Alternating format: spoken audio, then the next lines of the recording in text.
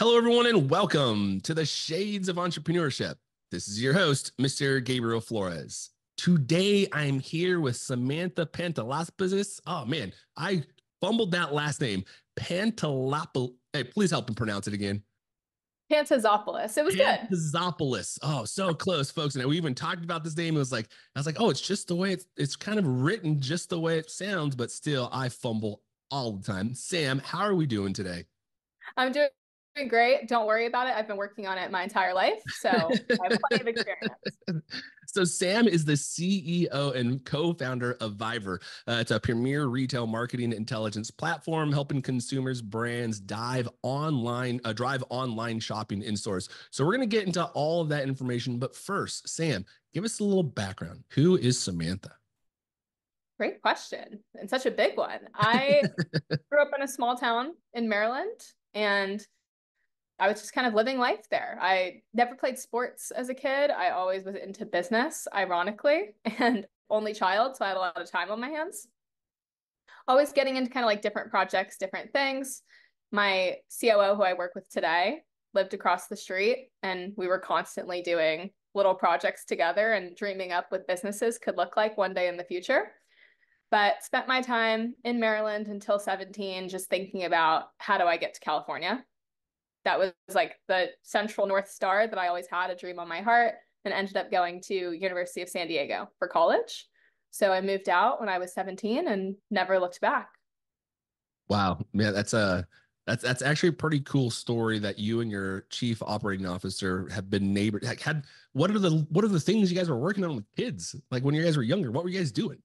We were getting into all kinds of things. We met very randomly. His brother was riding a bike down the street and had flipped his bike and had to be rescued by my dad. So that's how our families kind of got connected. He's a few years older than me, so we may not have met in school or otherwise. But we had very similar mindsets of what was fun to us. And it was creating different projects and different visions and different dreams. And we did everything from a lawn care business that we ended up getting his younger brother to work in, to a podcast, to a rock band, to anything you could imagine. We were thinking, like, how do we turn this into something? And who would the customer be? And how could we scale it? And very, very early on. That is so unique. I mean, there's so many. It's kind of funny, folks. I think this is kind of life in general, right? Where you never know where life's going to lead you and who you're going to meet throughout life. That's actually going to propel you forward. I think so often, and especially in the entrepreneurship world, and this is again in the importance of networking. I think when you're an entrepreneur, is there are so many individuals out there that are willing to help you succeed, that you just haven't met yet. So really just kind of take that time and go out there and meet folks. Now let's talk a bit about Vibra. What is it? Tell us a little bit about it. So, really simply, what we're doing is we're helping consumer brands with discounts and promotions. So, I like to say if you went into a Walmart, a brand would work with Vizer to do a discount on one of their products or services. So, say it's $1 off, say it's a free product. We help create these offers, and then the brands distribute them, and consumers can go in and claim them. So, Vizer is short for incentivize, and we're basically powering that whole process for consumer brands. Ooh, so folks, I think, this is one thing we kind of talk about pretty consistently on the show is the sales funnel. And so folks, if you think about this, what essentially this is a tool to help you retain a loyal customer, essentially, right? Totally. Yeah, I would say we're on both sides of the fence. So retaining customers and also kind of growing new business. But it's great for the retention side because say you have an email list or you have a community of people that's interested in one product or interested in your brand, sending a offer, like $1 off product, try our new SKU, try this at a discount, is a great way to kind of expand in the category and get more spaces in their pantry or in their fridge. Oh, you know what? Let's take us through that process because that's a really good point. So for somebody listening at home that is getting into this and is thinking about creating some type of marketing funnel, right, to get individuals either aware or becoming loyal, where do they start? Like if I'm thinking of marketing, where do I even start? Yeah, it's such a great question and such a broad one because I think you have so many steps to the funnel. You have your kind of top of funnel brand awareness, which is who am I? What do we stand for? What's the creative we're putting out? And it's so much deeper than a logo or a brand, but kind of having that top of funnel awareness. But then how do you start moving people through that funnel? So what are your touch points going to be? What channels are you using? I think often people over diversify too quickly, when really if you are really consistent on 1 to 2 channels, that's a great way to get in front of a target audience and start to grow that relationship. And the relationship piece becomes really key because customer feedback, user-generated content, all of these things can start supporting your content ecosystem to move people even deeper through the funnel. Say you're only in one channel, ultimately driving people to that point of purchase, which is how do we get them over the line and how do we get them to buy the product? That's where middle funnel, lower funnel, those discounts, incentives, promotions become really powerful. How does marketing, you're kind of talking about, capturing consumers, right? The consumer acquisition costs. How does marketing help actually lower the cost of a consumer acquisition and retaining those consumers? Yeah, I think marketing can be one of your biggest sales tools at the end of the day, especially if you're strategic about how you are structuring your funnel. So many times people are just pouring money into experimental channels or pouring money into paid, even after it's kind of lost its stickiness or its relevancy. So figuring out like what are the evergreen tools and channels and programming I can use that's low cost but high return, and start pushing that out in a variety of ways. You kind of find like this is the thread, this went through the needle. Okay, now I want to start putting this on multiple channels rather than doing that upfront and having the investment with every channel that you start to play with.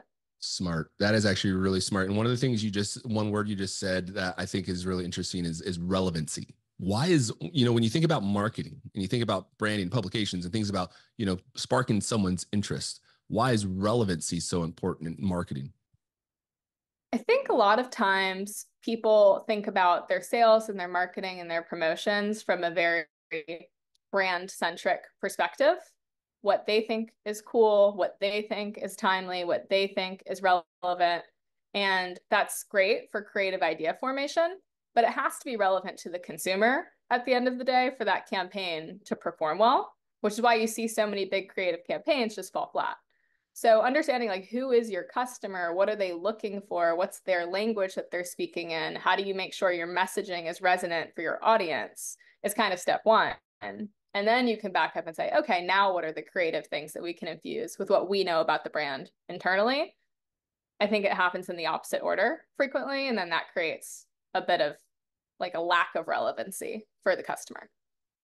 That's a very good point. And I work in the healthcare industry, folks, and so I've been talking about that business development. And so when you're kind of thinking about target audiences, so for example, if I'm trying to grow my advanced heart failure service line, my target audience is cardiologists. Now, cardiologists are probably going to be more interested in devices and how the devices work, that kind of information, right? And so my marketing to them is going to be more talking about outcomes, what we use these devices for, what the outcomes we receive. Now, all providers are going to generally want that, right? Now, the thing about it is, again, the providers are my primarily target audience. Now, when I switch on my oncology hat for cancer outreach, the patients are my primary target audience. And so my marketing begins to change. I'm no longer talking about devices and outcomes, although I will with the referring provider. But for a patient, I'm not talking about patient stories, right? Talking about how we're going to care for the patient, how we're going to bring in their family member into this patient care, how we're bringing in the community provider. Because again, the message is a little different because the end goal is a little different as well. To Samantha's point, relevancy is important, and so with the cardiologists, devices are relevant, right? They work with those, they see them in clinics, they understand it, and then for the patient, relevancy is their family, their well-being, right? How they want to feel cared for and about, and so understanding those segments is important. And I really like what Samantha was saying is understanding who your customer is, like what is your ideal customer profile, is so important, because the last thing you want to do is go put a billboard in front of a basketball stadium talking about like McDonald's or something, like when that's actually a good opportunity. Maybe talk about like sports rehab, right? Because product placement is also important, and understanding who your customer is and where they go to is very important. Where do they tend to shop? Where they tend to visit? Because then you can kind of put marketing things in that nature. Now, Samantha, let's take a step back a little bit. You mentioned you started this marketing. You actually started with your neighbor who's your CEO. why marketing? How'd you get into marketing? Where did that all start? So it's a very roundabout story, in fact. And I always like to say what you start with usually isn't what you end with in the entrepreneurship game. Man, I'm that is sure so you've true. seen that across all of your episodes, but I was a college student and studying abroad on semester at sea. I was participating in a social venture incubator, actually, and it had this whole kind of thesis around a competition. How can you use business to spark social change? And ideally with an issue that is personally passionate or you're personally passionate about. And, and I hated working out. So I had the idea for an app where every day you work out, you had the opportunity to donate meals through US food banks, and then you could earn healthy rewards for yourself. Actually launched it with my cousin, who's my co-founder, and then Nick joined a year or so later, something about wanting to get a job that paid you. We didn't understand at the time, but he joined a year or so later.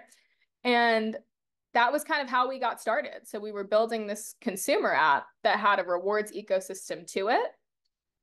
We started with restaurants, actually, but restaurants all shut down during COVID. And Yeah. that's how we ended up pivoting to retail.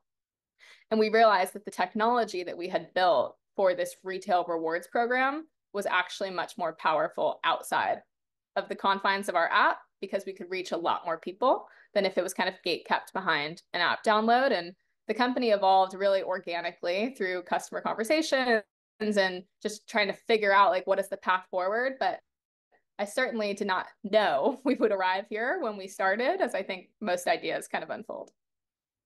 I like your kind of trajectory into the business because one of the things you kind of talked about was getting the customer feedback. Why was that so important for determining how you're going to essentially establish the new venture that you created? I think customer feedback is everything at the end of the day. The intention of the competition I did, finding something that's personally relevant for you, I think is important because that gives you kind of the determination and the conviction to stick with the idea when it's really challenging. But I also heard somewhere your first idea is typically very self-interested. Going back to what we were saying about marketing campaigns, what do I think is cool? What do I think is relevant? And it's not really until the customer is playing with it and consumers are playing with it that you realize what's missing and what it needs. So we were very active from the first day of starting the company and constantly talking to people and socializing the idea and figuring out what's working about this and what isn't. And it was through 1,000 conversations and people kind of nudging us in different directions that we ended up where we have. And I think there's two pieces to that, like collecting all of that feedback, but then how do you synthesize it with your own framework and figure out what you think is the best path forward? But customer conversations were everything for us. And we still actively, to this day, every single day, are talking to customers about how is this working for you? What else would be interesting? How can we support with other problems that you have? And where's the overlap? It's a very ongoing conversation. And you know what's interesting about the two is they're kind of synonymous. Like you kind of need them to work together. Let me give you an example. My first business, SLM Apparel, completely crash and burn. I knew what the customers wanted, right? Essentially, my goal was to create a new T-shirt, really kind of re-image the standardization of sizes. So I'm a kind of taller, lengthy guy, and I hated like purchasing like certain brand shirts, like an extra large, and they fit me like a sleeping bag. But as soon as I washed them, right, they became like a tube top. And so I was really trying to recreate how that looked. And so I wanted a slimmer, lengthier shirt that didn't really shrink. But the only problem was I didn't know how to market. I didn't know about SEO. I created a website, didn't do any blogs. Facebook was just kind of coming out at that time. There was no TikTok, there was no Instagram, there was no social media push. So the only thing I was doing was like, going out to different fairs and selling them out there. I knew people wanted what I was creating, right, from the size perspective. And it became evident when Untucked came out and pretty much had the same idea, much better marketing than I did. But it's imperative that these two are synonymous with each other. One, understanding who you're marketing to and what they want, and then actually how to market to them. Because I'll tell you that, folks, that was where my first company completely crashed and burned because I didn't know what the heck I was doing. I didn't know how to market like at all. That was just something I did not know how to do.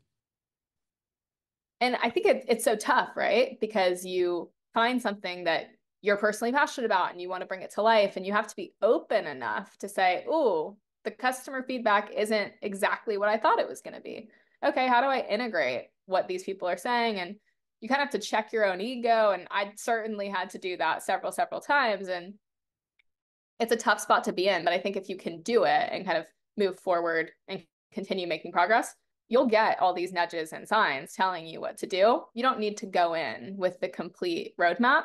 And if you do, it will probably go completely differently. So I always tell people just start, talk to people, see what they say, and then take a step at a time.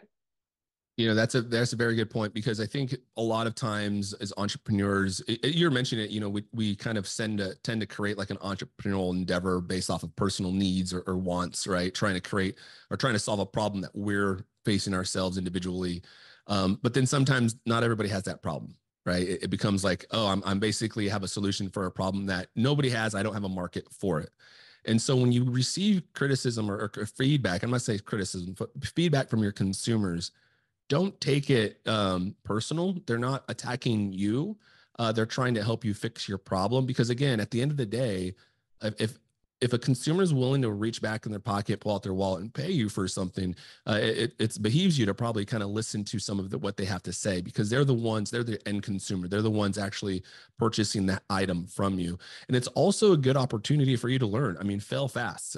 Failure is the best education you can get. It's free.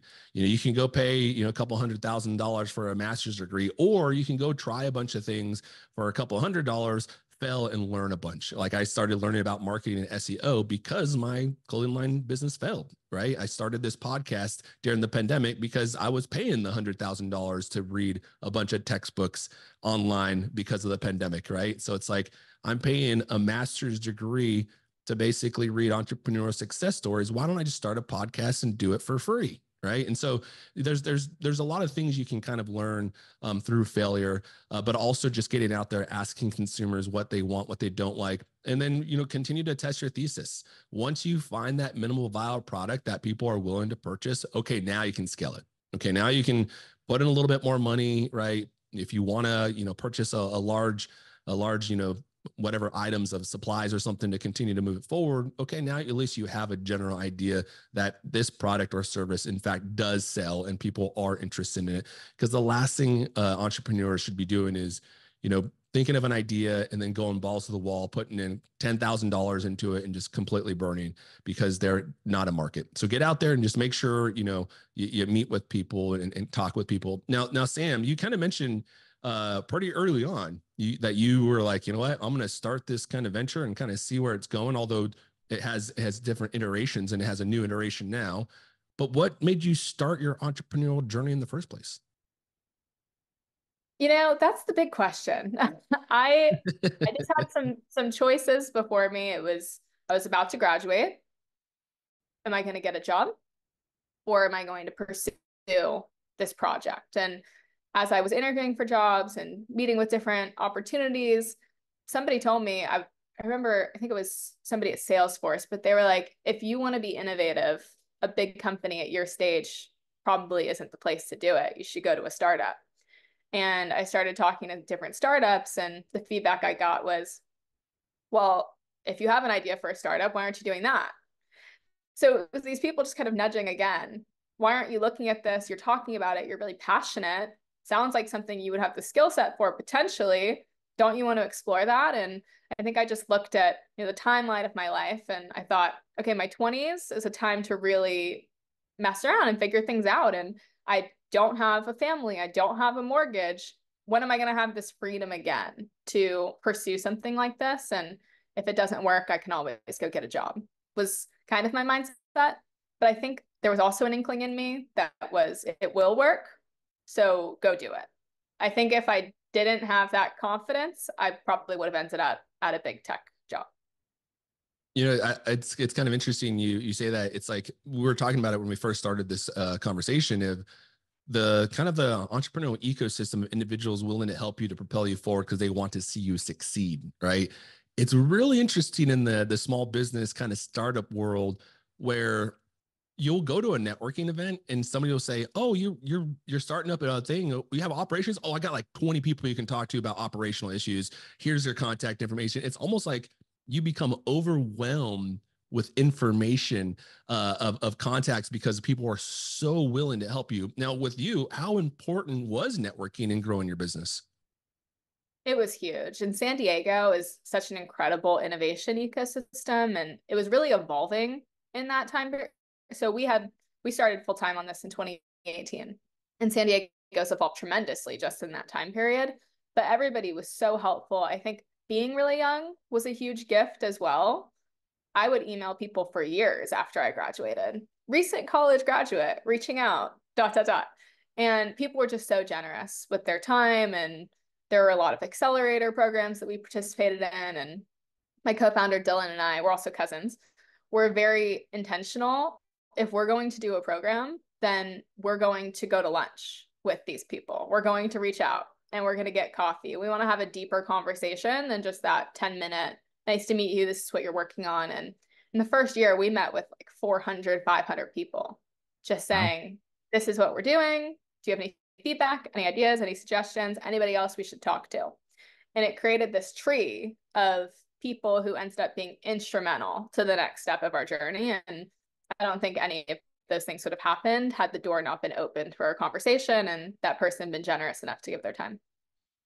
Yeah, it's interesting because I think people always say they definitely want donations, right? Funding is gold, but volunteer time is like platinum, to be honest with you folks.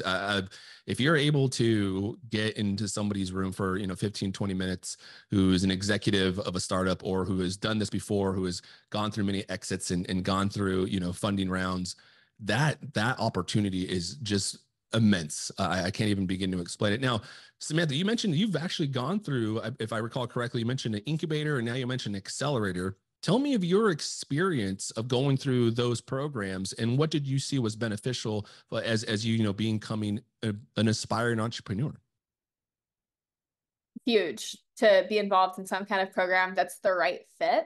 I think there were several programs that were in front of us, and we ended up doing a select few that were aligned with our vision of entrepreneurship, the kind of company that we wanted to build, with the economics of what we thought was reasonable. So I always try to give that caveat because I do think there are a lot of accelerator programs and incubator programs where the economics don't make sense, the ROI is not there, and I encourage founders away from those kinds of programs.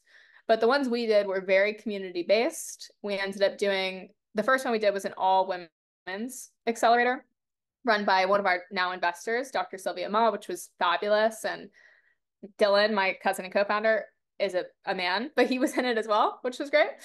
And then we ended up doing an accelerator program probably a year or so after that, which was a competition that had $1 million cash prize associated with it. And we tied for winning that prize. So we won $500,000, which became effectively our pre-seed round. And absent these two experiences, I don't think Vizer exists today. So having that foundation and the first one learning, how do you build a pitch? Like we did a bit of that in the program that I did in college, but how do you communicate your idea? Learning how to do these informational interviews and how to sit down with somebody and how to ask for help in a way that it'll be received. I mean, to your point, meeting with executives, I would email anybody, quite literally anybody. And 90% of them would respond and say, yeah, I'd love to have you come in. Let's coordinate a half hour, an hour. They'd go to lunch, they'd go to coffee. So like just asking, I think was what was really taught in the first program that we did. And that was key for everything that we did thereafter. Yeah, I agree. In fact, folks, I'm sure, people listening are very aware because I've probably talked about this probably way too often. We created a nonprofit, Latino Founders. It's a business accelerator pitch competition here in Oregon, very community based. Our pitch competition is actually done in the community and the actual audience votes live on the winner right then and there. And the beauty of it is we actually give out grant funding. So similar to you, we do have to give out an award. So last year we gave about $40,000 in grant funding to entrepreneurs. Our goal is to help scale 100 Latino businesses here in the Pacific Northwest to $1 million recurring revenue in 5 years. And we're doing it through our accelerator and pitch competition. We currently have 32 individuals in our business accelerator program. We talk about, value proposition, business canvas, minimal viable product, really kind of getting folks ready to scale the business. And then the grant funding, like Samantha, you mentioned the award. There's a lot of, folks, when you're thinking about raising funds, there's a lot of different opportunities out there that you should explore outside of the venture fund. If you want to go venture route, by all means, you should, certainly. The Small Business Association, the SBA, they have some good loans. Banks have good loans. But if you're looking for non-loan, not like funds that you don't have to pay back, grant funding is a good way to find that. And you can find that through a lot of these business accelerator and incubator programs. To Samantha's point, make sure you find one that really suits your needs. Our business accelerator program is business agnostic, and we made it that way because I was reading on the Harvard Business Review of the importance of kind of creating this business agnostic steering the accelerator so it doesn't create a competition. A lot of times, if you're like, tech heavy, you have your intellectual property, and so you don't want to, indulge too much information about what you're doing. Well, then that doesn't really allow us to help you as much because there might be some problems that aren't unearthed because you're unwilling to kind of share. And so we really try to make our business accelerator business agnostic, really let people share their ideas of what's working, what's not working, right? To what we've been talking about, just kind of networking, experiencing, understanding, like, let's get the consumer in front of your product right now. We'll let them tell you right now if it's good or not good, and then take it to heart, and we'll continue to adjust. And then mentorship, right? Continue to build with them. Continue to say, keep a connection with them. Now, you've been doing this for some time. You mentioned you've gone through accelerators, you've gone through incubators, you've gone through iterations of your actual organization. What would you say has been the most rewarding piece for you as an entrepreneur? I would say the most rewarding piece has been building the team. We have 17 people now. We do all of our engineering in-house. Most of our team's based in San Diego, but we have a few folks that have moved around the country. Everybody's US based. Including the Portland, Oregon folks. We got one of the employees up here in Portland. Exactly. Need to make a trip up. But that has been the continuity. So although our product has evolved over time, and although the market that we've served has evolved a bit over time, we've been building this team since the beginning. So I like to say that the product is probably 10% of the business. At the end of the day, the business is who's working there, what are the structures of communication between them, what are the processes in place, what are the values, what does the day-to-day look like, what are your systems? Like, all of that is what enables the product at the end of the day. And we've been really intentional about finding incredible people and working really closely and collaboratively and figuring out how do we maintain the health of the organization over time. That's first and foremost for us. And if we have that, I think everything else will flow really naturally. So I've really, really enjoyed building the team and kind of nurturing that organizational health. I'm very internal. My co-founder is very external. So we're a really great balance in that way. And it's been a ton of fun for me. I like that yin and yang, between you and your co-founder. And that's individuals, folks listening, leaders that are listening, there is no bigger equity in your organization than your people. You can go buy a machine, you can go buy anything you want to buy, but there's nothing that's going to be more equitable for your organization than the people you hire. And make sure you get the right people on the bus, right? Making sure you really have engaged employees that believe in your mission, that believe in your mission statement, that believe in your value proposition, and they're going to help you propel it forward. But it's also imperative as you as a leader that you are making sure if you're going to ask them to do something that you're willing to do it yourselves. I think that's why the startup world is so unique, because entrepreneurs, when you start your business, you're the jack of all trade, master of none. I mean, you are the operations lead, you're the marketing lead, you're the sales lead, you're the IT tech, you're human resources, you're everything in one, right? And so the beauty of it is you get experience in all of those kind of, divisions essentially within the organization.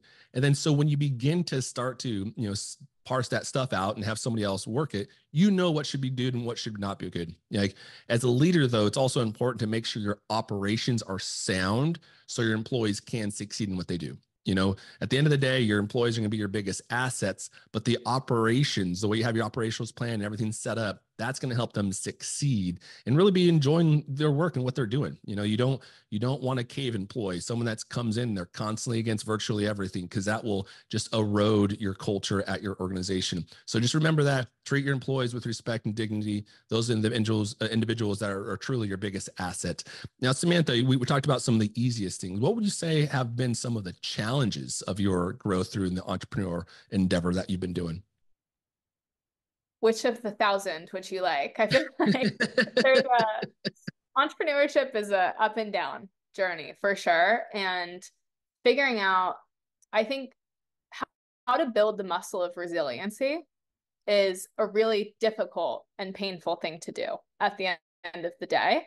On the back end, resiliency is a great trait to have, but to navigate the experience of getting knocked down and getting back up and continuously having to do that, I think entrepreneurship is similar to maybe professional sports. It's like or acting, it's a rare cohort of careers where you're continuously putting yourself out there and you're continuously being told no. And just figuring out like, how do you get your mindset in a place to be able to do that and to build the resiliency? I think that's really, really challenging, but it's preparing you to be able to do it in mass, because the opportunities get bigger, the challenges get bigger. You get punched, it is harder. So you have to get back up with more strength. So I think that's probably been the biggest challenge, but a very rewarding one at the end of the day.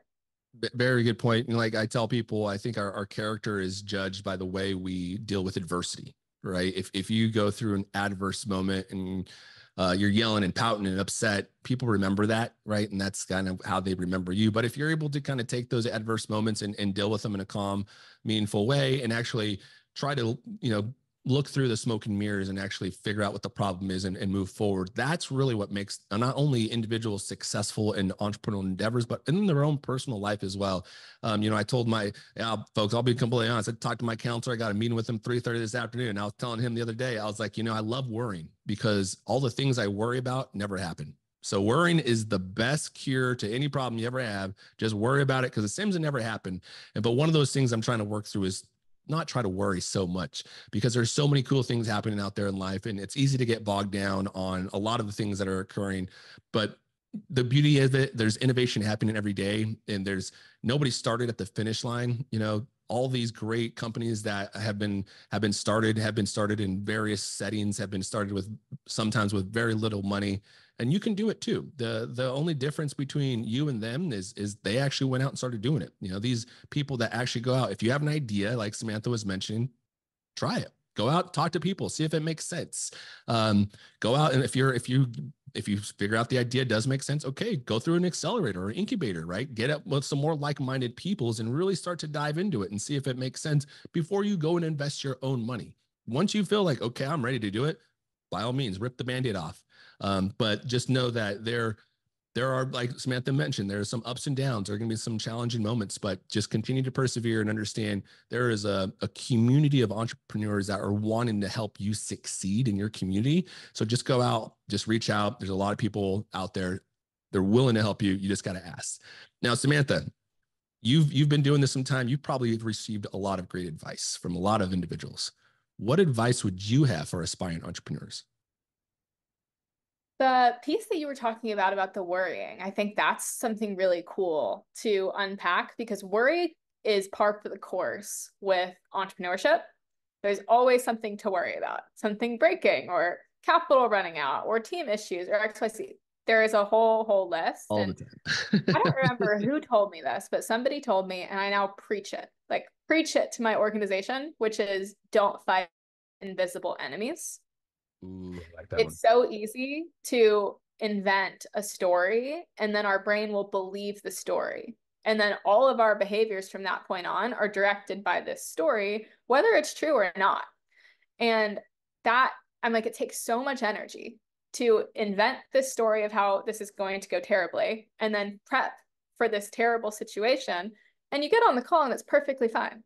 Like, what you thought was a massive issue was maybe a slight inconvenience to someone. So I'm constantly talking about this because it's so easy to do. Like, how do we pull ourselves back? And then if we get on the call and we're confronted, oh, this is a massive issue, it's not a slight inconvenience, at least you can collect all the information to then go worry about what you're going to do with like the facts. So somebody told me that because I am also a big worrier. So they told me that, and I think it every day on repeat. Is this an invisible enemy? Probably. Okay, let's move on. Man, that's a good point. I always tell people, fight the problem, not the people. I think sometimes we get into heated conversations where we might not see eye to eye on certain things, and we tend to attack the individual versus attacking the problem. Just focus on what you're really trying to accomplish. Now, Samantha, what's the goal? Vizer, what's the next 5-year plan? Where are we going to see Samantha in the next five years or so? I want to say it's Carta, the founder of Carta, who has a slogan I really like, but it's let's make this as big as possible so we can do as much good as we can. And that's really our goal, which is how do we be really, really performant? How do we build a tool that's really of service? How do we grow resources? And then how do we use those resources to redeploy them in a way that's meaningful for the things that we value? So for us, we're just trying to be laser focused. How do we build this company as big as we can? And then how do we use that to be of service? That, man, you was dropping some quotes today. I'm like, I'm gonna have to write that one down too. Oh man, that is great. And I it's true. Growing as big as we can, so make as much impact as possible, I think is really important. Because again, folks, if you're starting out a business, making sure you have a good value proposition, so that becomes your true north. So when you have, like Samantha mentioned, you have up and down days, you're gonna have. It usually starts first thing in the morning. You can't find your keys. You spill coffee on yourself. You're late to work, right? Whatever it is. But just remember, look at that value proposition. That is your true north. That's going to remind you, why you wake up every day, why you're sitting in your basement late at night by yourself, pounding away at emails, looking over at financial reports, talking about operational issues. It's because that right there, it's that value proposition, why you created this organization, or why you created this service, or why you created this product. That goal is why you do it every day, right? And if you don't have a passion for that, I will be honest with you, folks. Sometimes it is difficult to be an entrepreneur if you don't have passion for what you're doing. It's sometimes being difficult just being an employee if you don't have passion for what you're doing, right? So making sure you have passion for what you're doing. And if you're unsure what that passion is, get outside and experience life, talk to people, do different things, go parachuting, go kayaking, go hiking, go find some inspiration. And if you find things that you all of a sudden love, like, wow, that's something to do. Like Starbucks. Starbucks is a great example. I mean, Howard Schwartz took a trip to Milan, Italy. And from that trip, he's like, I really want these coffee shops in throughout the America. Now I can't walk through Portland, Oregon without seeing a coffee shop every 100 yards. Truthfully, cannot. I just had a lavender latte the other day. I didn't know I was supposed to have a lavender latte, and it was phenomenal. It was the greatest tasting thing I've ever had. Never knew I needed it in my life. So it's just understanding, getting out, travel, getting different experiences will actually create innovation. Now, Samantha, for the folks that are interested and want to learn more about you, maybe want to connect with you, how do they find you on the internet? Where do they contact you? LinkedIn is probably the best place. Pretty active on there. It's just my name, Sam Pantazopoulos. Our website for the company is joinvizer.com. Would love to connect to them there. And if we're in the Oregon area, maybe we can get a lavender latte when I'm in town visiting one of our team members. Yes, you let me know. I will gladly take you over there. It's this new coffee shop I just saw downtown Portland. It was remarkable. I got to tell you, folks. And again, he makes it in-house, so it's like all freshly done. So it was awesome. Now, folks, if you forget any of the contact information that Sam just left you, please subscribe to the newsletter at theshadesofE.com. We'll go ahead and have this information the week before the episode airs, the week this episode airs, and the week after. There will also be a dedicated webpage with the transcription of this conversation and the audio version of the recording. And there'll also be a video and a dedicated blog post talking about some of the highlights of this conversation. Sam, I really do appreciate you taking the time. Is there any last words you have for our listeners? No, thank you so much for having me. I think my last words would be stop doubting and just go for it. Life's really short. And I think you said this earlier, but it's everyone's first time living life.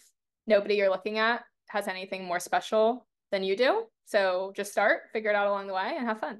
Just start. Nobody has anything more special than you do. I completely agree. And folks, it's everybody's first iteration is going to be weird. If you go look back at my first podcast episodes, they're not as good as these ones. But you do get better over time, and just, have fun with it, experience. Like like when we're kids, you do fall down and get some scratches sometimes, but at the same time, I encourage everybody to color outside the lines, because at the end of the day, it is your imperfections that make us perfect. So Samantha, thank you again so much for joining the show. For those interested, please follow me on the social sites, LinkedIn, Twitter, Facebook, Instagram, at The Shades of E. You can also visit us at theshadesofe.com. Thank you and have a great night.